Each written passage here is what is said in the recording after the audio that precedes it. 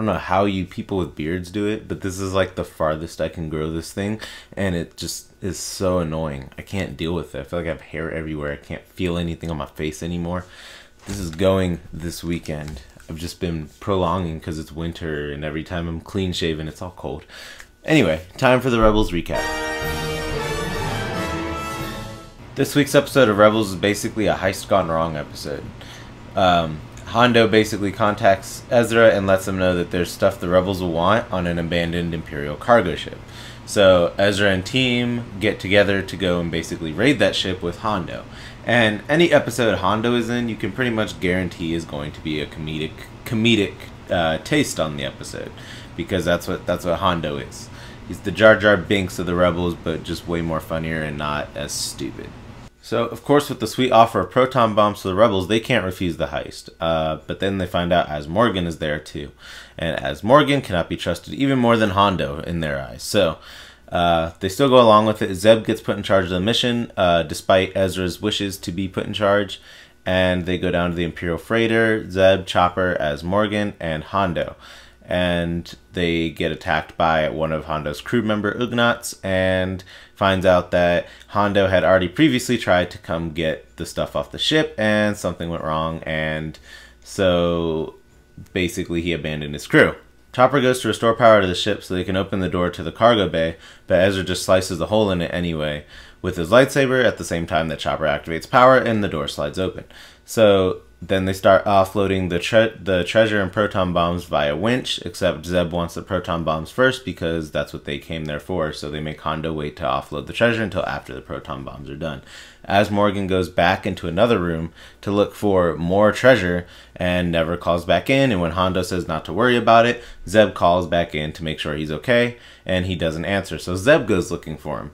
And turns out that Zeb gets attacked by some crazy Terminator-looking droid, which was explained by the Imperial droid that the Rebels have on the Ghost to be a Imperial sentry droid. And he warns them not to engage. So Ezra has to go rescue them from the brig because Zeb wakes up from being unconscious and tells them that him and Az Morgan are in the brig. So Ezra goes to rescue them, and after they're rescued, they see the sentry droid walking by, and they're warned not to engage.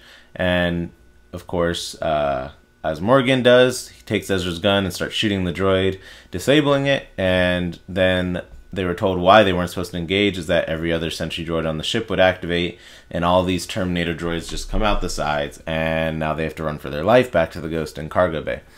So, basically, of course, just like always, they run there, they escape, Ezra covers them all while they are all running away, and he finally gets on the ship with Zeb, and they escape, of course, after a little bit of a climactic thing where they almost fall to their deaths. But yeah, that was it. And of course, Hondo escapes. Everyone's alive, so no deaths this time again. No Game of Thrones. And now, as for my review, I think this episode was pretty funny, which is what it was supposed to be. Not really. Of course, it was again a filler episode. We already can pretty much expect most episodes are going to be a filler episode, except for the one coming up this weekend. But this episode was funny, as you could expect with anything from Hondo. His funny little quips that he makes and stuff like that are always make an episode pretty good. There were just a few laugh out loud parts I had, like when Chopper said every man for himself and abandoned Ezra completely. That part was probably the funniest part of the episode for me, when Ezra was fighting off all the Imperial sentry droids and Chopper just abandons him. But yeah, other than that, it's a pretty basic episode, but it was funny, which is what it was supposed to be. They got the proton bomb, so that's always good. Nothing really to talk about too much, except Zeb probably won't be commanding another mission again, since, he didn't do that great of a job, especially if Ezra's not going to be able to. Ezra's definitely grown a little bit older with Hondo. He kind of sees more who Hondo is now, but he still likes Hondo, but he is noticing who Hondo is, so that's cool. It's another one of those little Ezra's growing up trait things that we like to see in Ezra, and Ezra's a little more serious about certain things with Hondo than he was previously in other seasons. But other than that, yeah, that's a pretty good episode, pretty funny. I recommend definitely watching it if you haven't yet. But I look forward to this week's episode because I don't think it's a filler episode from what I know of it. They infiltrate Thrawn's little area, so that should be interesting. And I think that's it for this week's Rebels recap and review. So I give this episode a piratey comedic 8 out of 10. So I'll see you guys next time. Make sure you check out the other content on the screen, and I'll be having a lineup coming up soon about next week's lineup. I'll be doing a video of that soon, so look for that, and I'll see you guys later.